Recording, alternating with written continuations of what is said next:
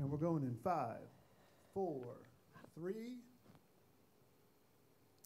Hello and welcome to this installment of AP Town Hall. As you guys know, we do these about once a month, so keep checking the Full Sail one to see when we have the next one available for you guys to join us. If you can't be here in real time, that's fine. We always have these available for you guys to watch on demand after they happen. So if you could not attend live, please make sure you go back and watch these because they're always amazing. We always have great people here to either tell you new things about software or interview people in our industry. So today I would like to welcome Laura B. Whitmore. She is a highly accomplished figure in the music industry. She has experience as a founder, producer, journalist, singer-songwriter, and senior executive at Positive Grid. Positive Grid is a company dedicated to the future of music technology. Laura has a wealth of knowledge and insights to share with us. She founded the Women's International Music Network, which is an organization dedicated to supporting and empowering women in the industry. She's also the producer of the She Rocks Awards, which recognizes and honors the achievements of women in music. As a journalist, she's interviewed countless musicians and artists for outlets like Parade.com. And as a musician, and her thoughts on gender equity, technology, and the future of music. If you haven't guessed, today's topic is surrounding women in the industry to celebrate Women's History Month. So I am Patrice Scanlon. I'm a course director here for the Recording Arts program for Portfolio and 3 for Recording Arts. And I'm very, very happy to be here with Laura. Thank you so much for being here, Laura. Yay! Hey, thank you. I'm excited. She's in her Cape Cod beach house right now, y'all, so watch out. And I'm here between two ferns. If you guys don't know the reference, look it up. All right. Who mentioned this thing about, like, when you get to a senior executive level, like, people don't pat you on the back every day. They're not, like, telling you what a great job you're doing, right? Right. So she said, you know, make a folder, and, like, every time somebody says something good about something you did, put it in there. And that way, when you're feeling kind of down, you can go back and look in the folder and be like, oh, yeah, like, people think I rock. So I love that idea. Yes, I love that idea. And one other thing, this is like years and decades ago even. Okay. I saw a review in the New York Times for this book called The Power of Nice. Okay. And at the time I was in a very stressful job working at Korg USA. And somebody asked me why I was being so bitchy. So I was like, oh my God, am I being bitchy? That's terrible. And then I saw this book and I read it, and it's about using or inserting kindness into your business world. Okay. And I thought that this book is awesome. I always recommend it to people. So check out The Power of Nice, because I want to put kindness into the world. So. Me too. I love that. And you know, it's odd because people have this idea that being nice is a sign of weakness for some reason, right? Yeah. And I think it's time to flip the script on that. Like, we mean business, we're here to get it done, but kindness is something we can all extend, right? Because I think too, like, people in business want to work with people they like, right? Yes. Like, that's sort of like a general, thing in the world. So if you can motivate people with kindness. No, because like you said, in this industry, we just don't unfortunately have the time to pat each other on the backs and tell each other, that was really good about this mix or this song or this idea. It's just, we need to get this out. So here is a list of 12 things we need to be changed or improved. And if you don't have thick skin, that can feel like everything you do is wrong. And that's not the case. It's just, it has to be perfect. So we're going to focus on what needs to be improved, not, hey, this is what you did great, right?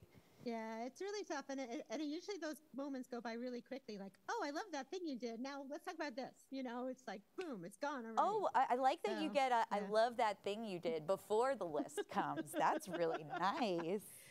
Yeah, I mean, I'm mostly thinking about marketing, which, is like, you're always like, what have we done today to make people care? So, I love it. So who was one of your proudest interviews? Yeah, I've done, like you said, tons and tons of interviews over the years for all different media outlets. But one that really stands out to me was I was producing and occasionally hosting an interview series with AOL Build. Okay. Like a live stream series. And I got to interview Amy Lee from Evanescence, who I'm a big fan of. Nice. But it was really cool because she had just put out a kids album, a children's album. What? I had no idea. Yeah, so I got to talk to her about her children's album, and it was right before Evanescence was going to go on tour too. So we just had this great chat, and this question got me to thinking about like what makes a great interview, right? And I think it's when you really click with the interview subject, and you guys just feel like you're having a conversation, and I always love to like start with the business pieces and then explore like something that resonates and what the person is saying and take it to like another place that maybe not every journalist has asked them about 20 times, Right. And for my podcast, I do a podcast, the She Rocks podcast, and I interviewed Lindsay Sterling just a couple months ago, the violinist, and that was a great interview because we just got really deep into, some of the things she really cared about, and it was a really fun, natural feeling interview. Oh, so I love that. Yeah. That's so awesome. Yeah. And I didn't know kids. Yeah.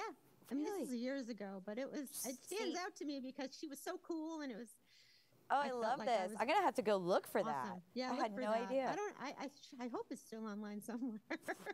It better be on Spotify. I'm telling you. Yeah. All right. So what's one thing most people don't know about you? Ooh. Oh my God, I had to really think about this too because I'm so out there talking about myself all the time.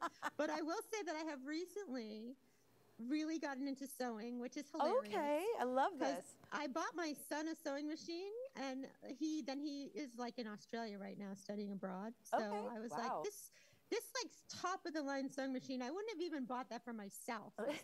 It's like buying an awesome piece of gear, right? Right.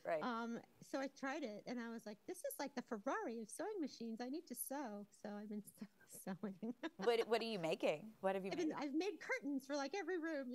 There we go. So now you got your little Etsy store going too. Now I'm like, what else can I sew? Right. Yeah.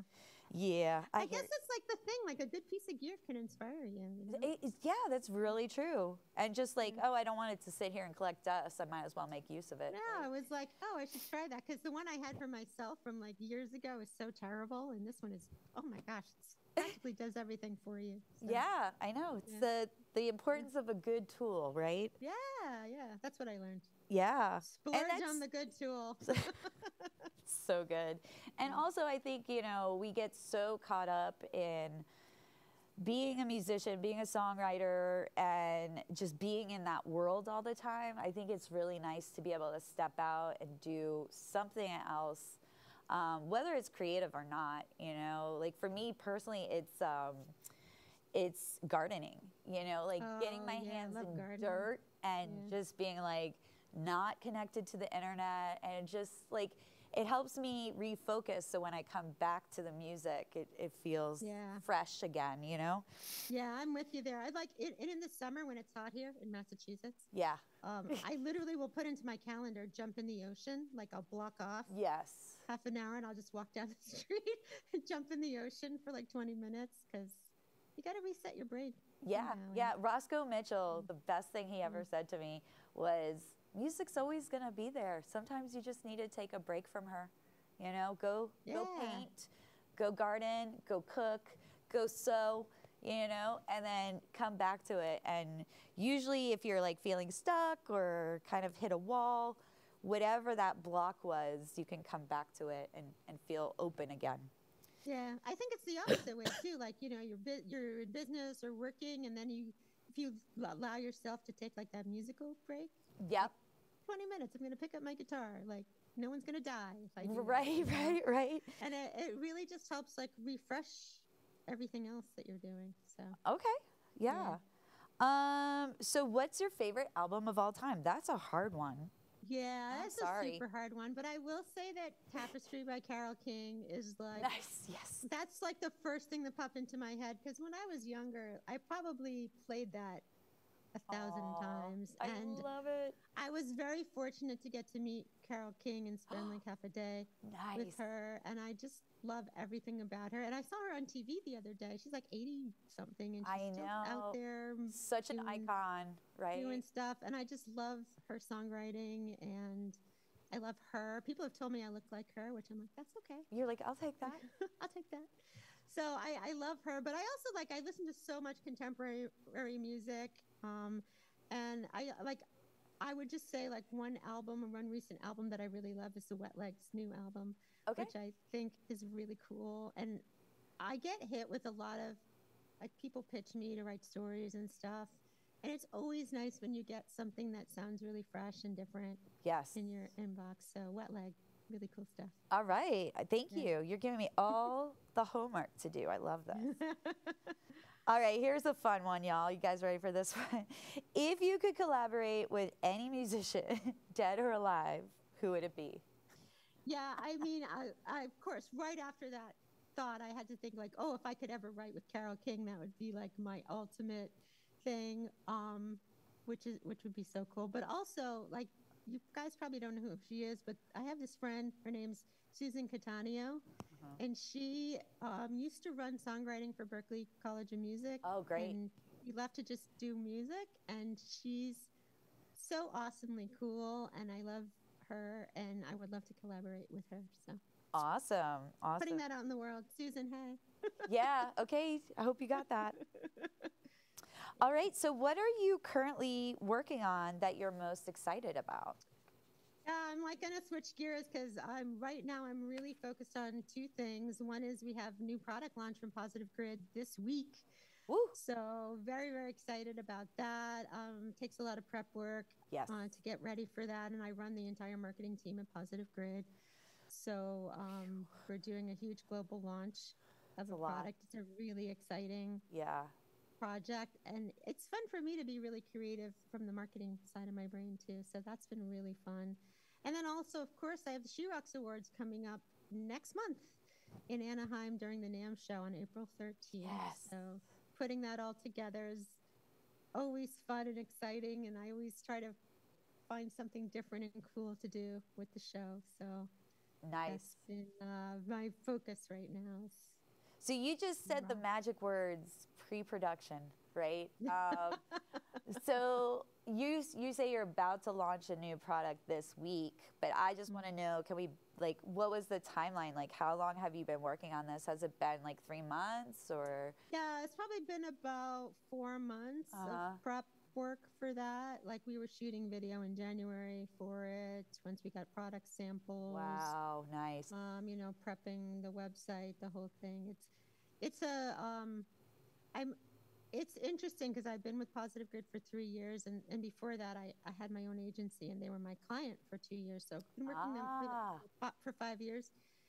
I feel like every time we do a product launch, like we've evolved, So we're very together for this launch, and the assets we created are so cool. That's awesome. I feel like we're really honed in on who we're talking to and what we're trying to say. So I'm really excited about it. So that's so cool. So you've had like multiple iterations to do this, then you're saying. So that like post-mortem is so important to after it happens, to while it's still fresh in everybody's minds, let's get together, let's talk about what worked, what we can improve upon. And then like you said, you're just building this wealth of knowledge so that the next time it'll be smoother, but then you'll still find out, hey, you know what? It would have been better if we did X, Y, Z. So yeah, there's always learnings, right? There's always learnings. But you're right. We have a formal process to do that where we all get together and we take notes in a form and we talk about different aspects of the product launch or the project that we did and what went right and what went wrong and what was really effective and what we could have done differently next time. And you gotta catch that. Yeah, you gotta catch that right after it happens too. Like you can't wait a month later, because then You're working on something else already. Right. People are already on the next thing. They're like, I don't want to talk about that. That's over. We already did that. Yeah. And even for the She Rocks Awards, we do it. And then when we're planning the next one, we're like, okay, like, what did we say? Like, you can go back and look at your notes from like 6 months ago, right? And be like, all right, what did we say last time? Oh, yeah. Like, let's not forget to do that this time. We forgot. Ooh, that's such a good point, too. Writing that all down. Oh, yeah. No, we write it all down. So that, you know, if it isn't just going to be back to back to back to back to back, like you're saying, there was like a 6-month gap. Being able to go back and review those notes is critical.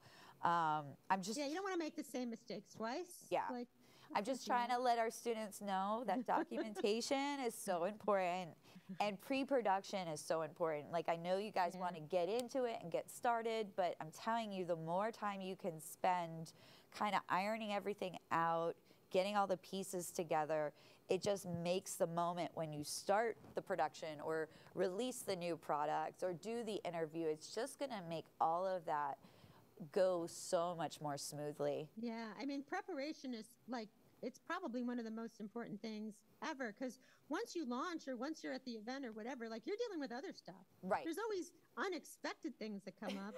So you want to take the expected things and make sure those are all like sewn up, right? Amen. So that Amen. you can just be dealing with the unexpected things when they happen. Do you spend a lot of time worrying about the unexpected? I know I'm one of these people. Not really. I mean, I've done this so many times that I'm like, I'm usually already in like a proactive troubleshooting mode. So I'm like, okay, what's happening that we need to fix, and what can we do to fix it? And that's all I'm focused on. Yeah. I'm not worried about it. I'm just like, okay, what can we do? I have a tendency to be like, all right, so if this goes wrong, then we can do this. And then if this goes wrong, we can do this. And then guess what? None of those things ever happen, but something totally I never even thought would happen is what comes about. Usually it's something unexpected, because like the things you would expect, you're already prepared for. Exactly. Right? Like, yeah, I love that. So I've learned, don't do that because it's a waste of your time, and just be prepared, like you said, for what you can be prepared for, because what you're not ever expecting to happen, it's going to happen, and you just got to go through it as gracefully as possible, right? I always felt like anything in life, you know, here's something I've learned, like even when you get to like the top level, like people don't know everything, right? Like you're always winging it to some degree. Like not everyone isn't just going to know what to do all the time, but it's more like thinking about like, what are my resources if something does go wrong, or if I need to do something and I don't know how to do it, like where can I go to figure that out? Right. Yeah. And it's like that with production too. It's like, okay, oh no, I don't have enough guitar stands. What do I do? Like, oh no, this happened. Like, oh my gosh, this video didn't work. What do I do? Like, you have to just already have those resources like in your database so that you're not looking for the resource while you're looking for the solution. Exactly. In the moment, live, whatever it may be, right? Yeah, we don't want to do that. But the show must go on too, right? Yeah. So there's a and little... lots of times people have no idea what you were going to do. So exactly. You can and that's another thing, like, I think for newer people is never let them know that something went wrong, right? Like, you can totally give it away, but if you never acknowledge that video didn't happen, or that light cue didn't happen, whatever it is, if you could just be cool about it, most of the time people are not going to know that that was not Oh there. my God, I could totally write a book about all the things that have gone wrong. Let's do it. Come on. Yeah, nobody will know. What they don't know. Okay, that's the title. Yes, here we go. Yep, so just don't give it away. Just be like, yep, that was totally meant to happen, and just keep going, right? All right, so now we're going to go a little bit more long form. So you've worked a variety of roles in the music industry. How have these experiences shaped your perspective on the industry as a whole?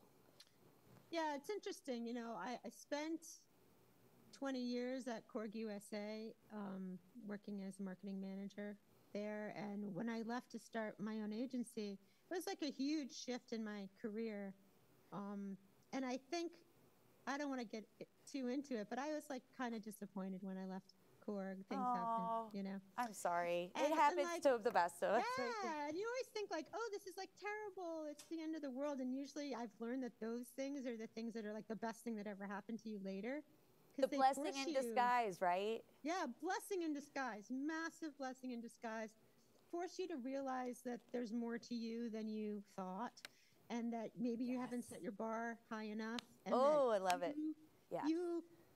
You accomplish like your expectation, right? And there's been several times in my career where I was put in these positions where I'm like, can I actually do this? And you just take that leap of faith and you're like, whoa, I guess I didn't set the bar high enough before, because like we can do so much more than we think we're capable of. And I've definitely learned that over the years. And I think that my experience, you know, I've been doing this for a long time now, that I don't know if it's women or just people in general, like we have a lot of self-doubt. We have a lot of like, oh, there's no like point A to point B in the music industry. Right. It's a lot of like, you know, being in the right place at the right time and just getting out there and sticking your neck out, you know? Yeah. So, you know, I always say that if you just show up, that's probably like 50% of what creates success for you. Because like, I love it. Just be there. I can't even tell you like how many opportunities I've had because I was there and I said, hey, and we just had a chat and I was like, oh, like, you know, let's keep in touch or whatever. And then I do keep in touch and then something comes up. It's unbelievably powerful. Right. That connection that you make with people. So, you know, I'm a lot about connection and when I think about sales even, which like everybody hates selling, right? But when, you know, we have to sell sponsorships to create the She Rocks Awards and things like that. But I approach it as, you know, what are your goals and what are my goals and what can we do together to meet both of our goals? And then it's about creating solutions. It's not about trying to get somebody to buy something that they don't want. You know? Very good. Yes. So that's how I think about it. I love it. So yeah, I mean, that kind of touches on this imposter syndrome thing, right? And I think everybody, every really musician, every songwriter, every business owner has those moments and has those things like, why am I doing this? I'm not good enough.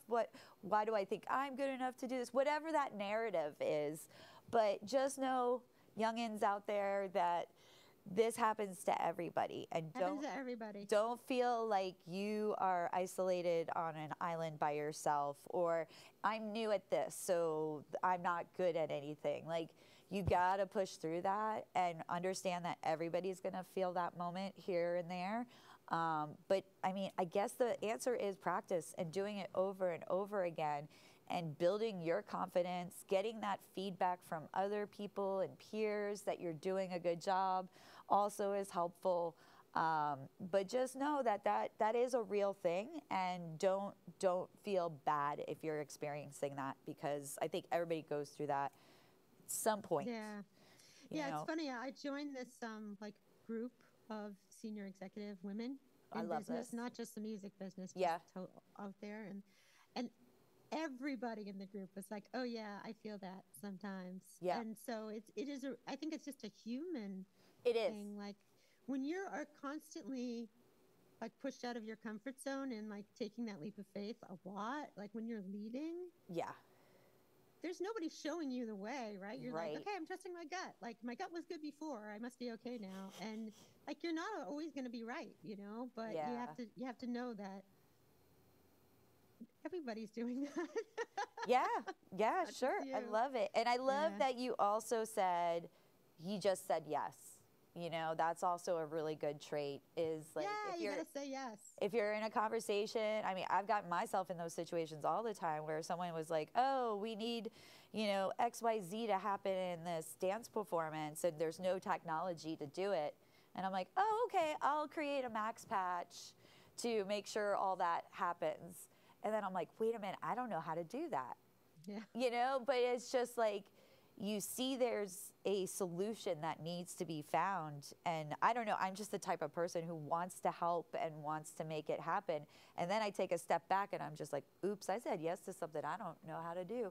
But you're right, it's those moments where you say yes and you maybe don't know how to do it, but you have enough confidence in yourself to say, you know what, I've been in this situation before, I've made it work, so let's make that magic happen again, right? But I think too, like that's how, when you're first starting out, you create value in yourself, right? Totally. Like if you're in that place and you see there's a need and you think you can figure it out, and you say, hey, let me give it a shot, I think I can figure this out for you. Then you create that value, people are like, oh, they figured this thing out. Maybe they can figure this other thing out. Exactly. People Now, need that. I haven't been in a situation where it failed, so I can't really give advice on that. Totally. Yeah, that part really sucks. But like I said, Yeah, the yeah, yeah. failures are like the awesome later looking back pivotal moments in your life. So I don't know, somehow, some way I made it work, but yeah, I can't. If it failed, I don't know. I don't know. All right, so let's go rewind a little bit, and let's talk about some of your earlier stages of your career, and let's focus on like maybe some of the first jobs or experiences that helped shape your professional path. And at the same time, if you could elaborate a little on your philosophy and work ethic when it comes to opportunities and obstacles within these examples, which we kind of just touched on, but we could probably find something else to go deeper on. Yeah. I mean, my first job out of college, I worked at CBS Records for the direct marketing division, which was Columbia House. I don't know if you remember that. Yes. You don't know how many CDs I got for a penny. I got lots of free CDs when I worked there. But I wanted to be an artist when I went into music business because it was a compromise with my parents. I love this. Yes. And so I started out at CBS and I was like, oh, this is just okay. I was like an assistant to a VP, which was kind of cool. Yeah. But then I found out about the job at Korg USA working in the marketing team. And so I switched over to Korg, and I didn't really have marketing training. I was, a music business major in college, back when that major was not common at all. I went to Hofstra in New York. And so I went back to school and I got my MBA in marketing. Wow, good for you. And I was very fortunate because Korg was very invested in their people, and they encouraged us to learn something every year. So I learned graphic design. Nice. I did audio engineering. I learned how to be an editor. I learned how to just a million things. When you say editor, that could refer to I was the editor of their magazine. Oh, okay, so yeah, that kind of editing. That's how I learned to write and edit. Yeah. And then I learned how to interview people because of that. I learned so many things from being there. So I had my boss was a great mentor, and I was very fortunate to just enhance my skills. So I would encourage you, even if you don't have somebody saying to you, you should learn something every year. Right. Learning something new that just provides another piece of value to you personally, but also to the world. And it keeps it interesting, Definitely. And then later when I left there and started my own agency, I used all those skills because I had different clients that had all different needs. So I would just do whatever, they needed. I was the graphic designer. I was their publicist. I was, their whole marketing team, whatever. Exactly. Wow. That's, but I also, when I was in school, I worked at a recording studio for a while. I thought I wanted to be an audio engineer, so I took some audio recording classes. This is when we still used tape back in It's okay. It's back in the world. Yeah. In the other world. So I think and then as I was working for myself, that's when I started the Women's International Music Network and the She Rocks Awards. And I think what I learned from all that is you start off your career thinking I want to be this thing. Right. And it never, for me, it never went that way. It was such a winding road. And I think it's like what you said, I came to a door and I was like, I'm going to say yes to this door. And I learned so much about myself. I was producing a live stream series for 5 years in New York City. Oh, that's awesome. I was just like, that sounds fun. Let's try it. And yeah. Nobody's there telling you what to do or telling you can or can't do it. I was just I bet I could figure out how to live stream. This is early days of live streaming. We're multi-camera, full audio live streaming. Oh, I know, right? From the cutting room in New York, it was complicated to figure it out, Yeah. So we're there was an app called Livestream, right? Yeah, we didn't use that app. We used some hardware, which was wow. But it and I'm not I wouldn't call myself a super technical person, although I think I have a really good understanding of music gear and technology. Right. But But I do think, you know, that whole like sort of positive mindset of this seems interesting to me. I'm going to give it a try. If it doesn't work out, no one's going to die. Right. You know, I like and I know that's the one thing I think we have to recognize as audio professionals. Yes, it's high intensity moments, but at the end of the day, we're not performing brain surgery, so Yeah. no one's gonna die. You know, it's No one's all gonna die. okay. and like, you know, like you said, sometimes things don't work out, but if you can take those learnings and like move to the next step, Yeah. I think there have been some really tough times. I'm not gonna lie. Oh, but, yeah. You know, in the end, right now, I feel like I really paid my tuition for everything I learned, and you know, being at where I am at Positive Grid now, and we're, you know, still doing my music and doing what I do for the women's group. It's like really fulfilling and fun to Yeah. me and creative. So.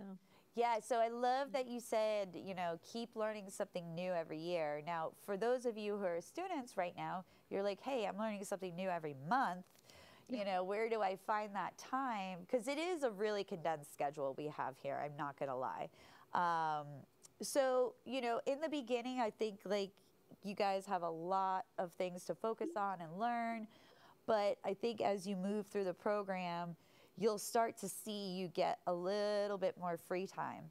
And like she's saying, in that free time, find another skill.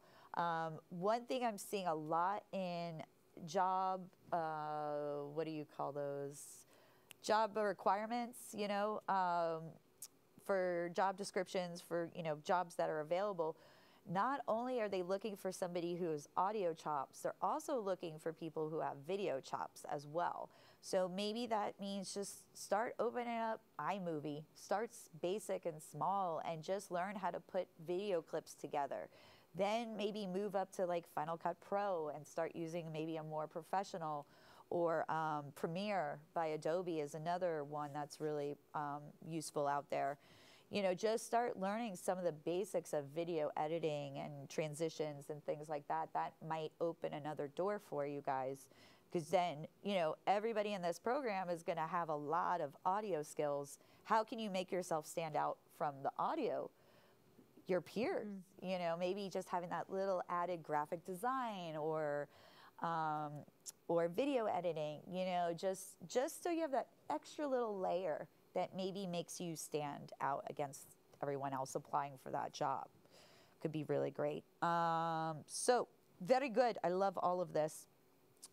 All right, so as the founder of the Women's International Music Network, what sparked you to start this organization, and how has it evolved since you started it? Yeah, so we were launched in 2012. I was working, one of my clients was Guitar World magazine. Okay, yeah. And so I was writing and editing and doing marketing for them. And, you know, this is like right when blogs were starting to become popular. They were like, hey, like, come help us think of some blog ideas for our new website. And I was like, okay, I brainstormed a bunch of ideas. And one of them was, hey, what if we do a blog that's focused on women who play guitar? Because like women weren't covered very much in that magazine. Right. I was very male focused. Uh-huh. So they're like, oh, that's a great idea. Who can we get to write that? And I was like, hey, I'll write it, you know? So I launched the blog called Guitar Girled, and on guitarworld.com. I love it. And I started interviewing female guitar players and women in the music industry. And that's when my eyes really opened to, hey, we don't know each other. I keep hearing the same stories. Like, they thought I was the merch girl. They thought I didn't know how to plug my gear in, like all these things. Nice. And so that I sort of like got into that, and I said, you know, like we need some kind of event for the women in the industry to like get to know each other. That was the first thought. Amen. Into my head. And, you know, I go to the NAMM show every year. It's the big trade show in the industry that I was focusing on, the music gear industry. And so I was like, oh, what if we do an event at NAMM where we just bring the women together so we can meet each other? Right. And from that sort of evolved into the She Rocks Awards, which started out as a breakfast, the cheapest meal of the day. And I got some sponsors to help pay for that, and we just brought people together.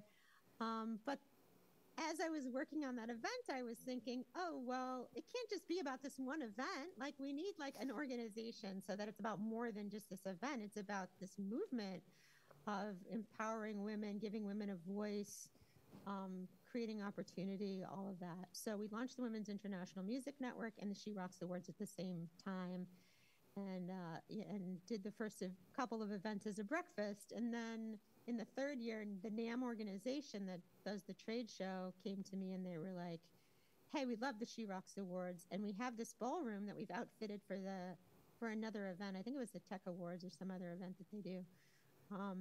Do you want to use it for the She Rocks Awards? And I was like, I was having this breakfast of like 200 people, and now they gave me a ballroom that fit like 800 people with these huge stages and like, you know, a jib and the whole thing. Like, it was giant. And I was freaking out because I'm like, oh, I had to raise my budget 5 times as much. Oh, of course. Yeah. Yeah. So that was like what I was talking about before, that leap of faith moment where I was like, okay, I'll say yes. Yeah, I'm going to say yes. Like, it's like, do it Friday night and use this ballroom. And I'm like, if I don't say yes to this, like, I might never have that opportunity again. Right. Ooh, that's a good point. Yeah.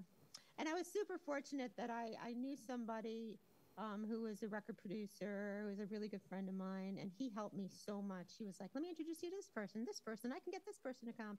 I mean, we got the Bengals to come. We got like all these people, you know, that I was like, okay, like, we can do this. And he's actually the first man that I gave a She Rocks Awards to, because he was so awesome. But, you know, the whole organization is set up to share what role models in the industry are doing. We interview tons of women in music and audio. We have podcasts. We have a video podcast. We have hundreds of interviews on our website. We host panels. We host showcases. We have advice. Like, we just are kind of a hub for what other women's organizations are doing. So the goal has really been to just shine a spotlight, have a bigger voice for women in the industry. And there's definitely been change since, you know, we launched in 2012. It's our 11th year doing the She Rocks Awards. Wow. And, you know, I can't, of course, tell you like, oh, we're good. Like, we can be done. There's always so much to do, but we're definitely getting more support, and people are recognizing that it's a really important issue, and not just about gender equality in the industry, but, you know, diversity in general. Amen. Super important. So. Yep. Well, I love that approach, because maybe you start with just helping women understand there's other women in this industry, because, you know, if I see it in my class every month. I get new class every month, about 25 students. This month I have 1 female student, you know, so sometimes I have none, sometimes I have 2. So if you're that woman sitting in that classroom, it could feel like, oh my gosh, I'm the only person here, you know. So I think by showing women that, hey, look, let's introduce each other to each other. Like, there's lots of us here doing this. You're not alone. And then taking that and catalyzing it, so now it's not just about these women knowing these other women are in the industry, but letting other people in the industry know that they're there. And definitely, do you think doing more like inclusion when it comes to like socioeconomic or skin color, do you feel like that is going to start being embraced in your I think it's really important. We're like very aware of it. I mean, we celebrate women at the She Rocks Awards, but we're very aware of, you know, racial diversity, genre diversity, like, you know, all those things, just to be helpful in making, and then gender identity itself, you know, like everything. There's a lot to there's a lot to unpack there, but it's really important. Because, I mean, even if you look at it from the business perspective, like, all those people are out there in the world, and like, they're ready to spend their money. They're potential customers for you. If you're not thinking about them, then you're missing an opportunity. Amen. And it's just dumb to exactly. Just gonna say it. It's just dumb. Exactly. To not go there. So Yeah. Yeah. Well, that's awesome. Yeah. So yeah, it sounds like the focus is still going to remain on women. So maybe like a diversity and It is gender going to identity. remain on women, but I mean, before COVID happened, we were doing a lot of conversations just about diversity. It wasn't about women. Okay. Like I was Yeah. hosting a lot of, and even hosting panels that had diverse members on the panel. Right.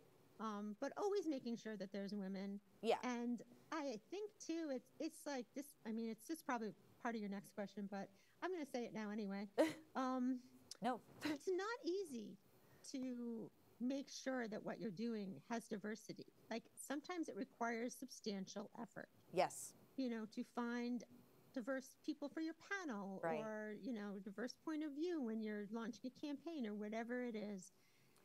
And, that's one of our roles as well. Like people come to us a lot. Hey, can you help us find some women? We just did that with a major brand. They're like, we want to do some content that includes women. Can you help us find some of these types of people? And we're like, yeah, we know tons of women doing things of all types. So it requires effort, and but putting in the effort is. And also, your one or two organizations can't take on everything, right? No. So, and then if you start, it almost would feel like a dilution, right? Like you're diluting it if more was included in it, maybe. So maybe for those of you watching today, like maybe take her ideas and her path and make your own path for inclusion of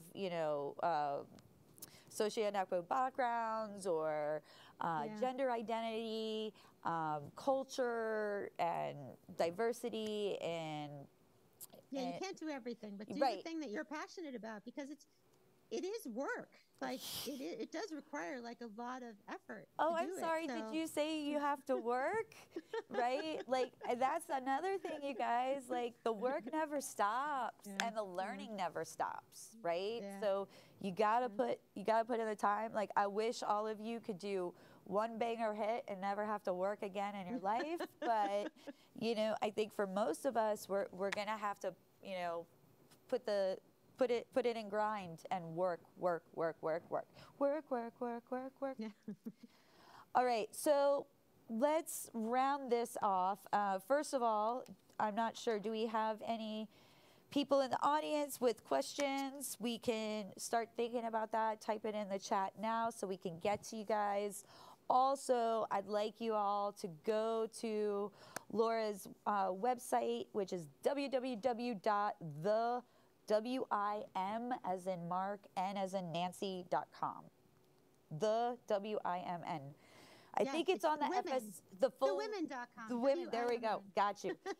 So if you go to the Full Sail One page, I'm pretty sure that link is there for you guys, because on there, on her website, she's got such great advice and resources, podcasts, notes. Yeah, and you can join our newsletter and we'll tell you when new things come up. And anybody can join that. You don't have to be a woman. It's free. It doesn't cost any money. Go. Right. Sign up. I love all of that. So you don't have to be a woman. Everybody. Yeah, and I mean, I would love to sit here and ask her everything today, but unfortunately, we don't have that kind of time. So to make sure you guys don't miss anything, please go check out that website so you guys can get so much more from Laura, because she just has a wealth of knowledge to share with you guys. All right, so do we have any Q&A from there? Okay, so I think this one's important, because I think so many times someone like you or me are giving women advice on how to navigate through this industry. And I think there's a lot of resources out there now for that. But I think something we could all be doing better is helping our allies, our male counterparts in the industry, and give them some advice. So what advice would you give to allies who are interested in supporting women in the music industry? And do you have, I mean, you did talk about that one gentleman that you gave him a She Rocks Awards, but maybe there's somebody else you can talk about that gave you that moment of allyship. And then that'll be our last question for today. Okay. Well, I do think, we do have people approach us quite often. Oh, we love what you're doing. We want to be a part of it. How can we help? Right. And, you know, once in a while we'll have like a specific ask, like, oh, we need volunteers for the She Rocks Awards to do this. Like, that's really specific, right? Yeah. But a lot of the times, like, we don't know them. We don't know what their area of expertise is. It is so much better for us if someone comes to us and says, hey, I'm a publicist. Like, can I do PR for you guys as my volunteer element to help you get the word out about what you're doing? Or, hey, I'm an audio engineer. Like, can I record your show for you and I'll put the finished files out, whatever it is. Like, it's really hard for us to think about, like, oh, this person came to us and now we have to research who they are and think about what they could do for us. But if they came to us with an idea of, oh, hey, I'm a writer, I'd love to write some blog posts for you. Like, I want to support you, or I'd love to share what you're doing. Okay. I'm an influencer. I have a huge following. So I think if you see somebody that you really like what they're doing, like our organization or another organization, if you can approach them with, hey, I want to be involved, and I was thinking maybe I could do this for you. Okay. I think that's really, really helpful because, you know, like, we all do this on the side. Like, this is not our full-time job, and we're so challenged with, you know, our limited resources and what we can do to make things happen. You know, I think too, like, we have an advisory board that's really awesome, and a lot of times, you know, they'll help us find people to honor, or they'll bring in sponsors or things like that, and that kind of stuff really helps us. I mean, of course, we always need like financial support to do what we want to do. You know, I was thinking about what you said. Can you give us a specific example? And I'm gonna name a company because they've been so awesome and supportive. Okay. So we work a lot with Sweetwater. Nice. And yes. Sweetwater has been a huge supporter of what we do, and they will actually go out and bring an artist in to be honored at the She Rocks Awards, and they'll pay for their travel, and they'll get them lined up, and they'll make sure that everything's taken care of, and they'll, you know, support us with a sponsorship, and they'll share through their socials what we're doing. Wow, that's, you know, huge. they think about, like, oh, we have these connections, we have these resources, like, we're gonna do this thing for you, and it's great for them and it's great for us. And I think too, when it's approached from like a win-win for everybody, like, they have goals, they want to reach more women, they want to be supportive of women in the industry. They there you go. Yeah. Sell to more women. Like, it's a great, you know, mutual sort of relationship. So, you know, and most of the people that we're working with at Sweetwater are men, but they totally get it, and they love supporting us, and they're just, you know, very open-minded and awesome. So, you know, there's a few companies like that, Sweetwater, PRS Guitars, like Martin Guitar, like, they're just like, and it seems like a no-brainer, right? Because seems like a no-brainer. I think women are 53% of the population right now. So why would you, as a business owner, why would you try to exclude that? You know what I mean? Yeah. Yeah. But I think, like, if you think about approaching, like, you know, those things, and that's like a good foot in the door in some ways, right, for other things too, because, you know, we have these events and there's like tons of people there that you can meet. I've always said, like, panels are a secret weapon to meet really high up people in the industry. Amen. If you can go there in person, because you can just go after and say, oh, I loved your chat. Like, can I talk to you? And they'll be like, yeah, let's talk. But yeah, I think just thinking about it from that perspective of what can I bring to the table? Is there something I can do to help? Let me offer an idea. Yes. And approaching it like there's something beneficial for everybody here. Yeah, right. Instead of like a lecture, you know, like, why aren't you doing this? But instead, like, how can we all benefit? Because it's hard. I mean, we have to carve time in our lives, and we have, you know, full-time jobs and like so many things going on. So. All right. Well, thank you so much, Laura, for being here with us today. It's been amazing. I could go on and on. I feel like we could do this another 2 hours, but unfortunately, we are out of time.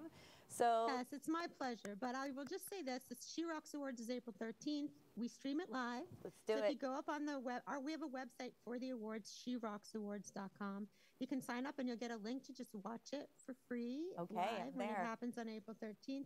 Or if you happen to be at NAMM and you want to come, it is open to the public and we sell tickets.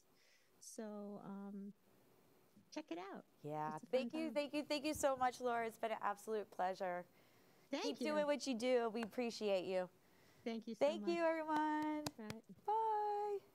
Really quick, I want to shout out to the ABT team Yes. and volunteers who have helped us put this Thank you, together. guys. You guys have done a wonderful job. We did a very exciting event with someone remote and someone here, so that's always cool to see. Okay. Talk So- about Thanks, fresh guys. expanding your limits of what you can do, right? Absolutely. So great job, everyone. Thank you again. Thank you. Bye. Thanks.